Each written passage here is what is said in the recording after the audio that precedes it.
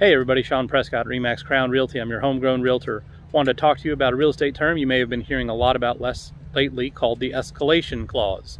What an escalation clause means is it is set up almost like if you've ever bought anything at an auction online, where you can set a starting bid, an incremental increase, and a max bid you're willing to pay on a home. This is a method that a lot of people are using to try and get their offers accepted in this really difficult market for buyers. So there are some benefits to doing that. Obviously, it gives you a chance to negotiate against offers you haven't even seen yet. The drawback, of course, is that the owner doesn't have to actually accept those terms. They can just counter you back at whatever that max bid is, or maybe even more.